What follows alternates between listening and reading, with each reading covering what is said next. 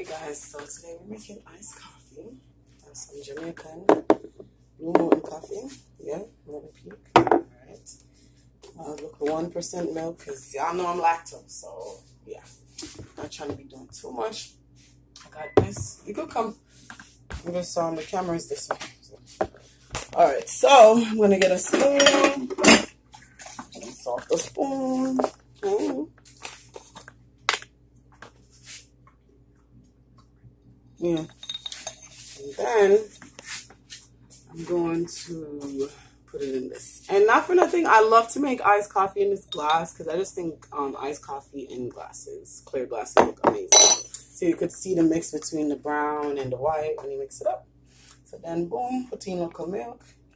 Not too much because we want to leave some for cereal. And I'm lactose again, right? And I keep saying I'm lactose, y'all, because that should be fucking my stomach up, like, on God. So, gotta watch what I eat. Dairy is just no good for me. 1, 2, 3, 4 of maple syrup. And that's because we don't have any sugar and because, like, it's also low fat. So, why not? And then, let's add some water. And I don't really like to put ice because I think it just, like, dilutes it and kills the flavor. But I'm going to put 1 teeny piece of ice. And yes, look at my little ghetto ice tray. The ice tray broke, right? Never replaced it. I said, yeah, we're going to just keep using that shit.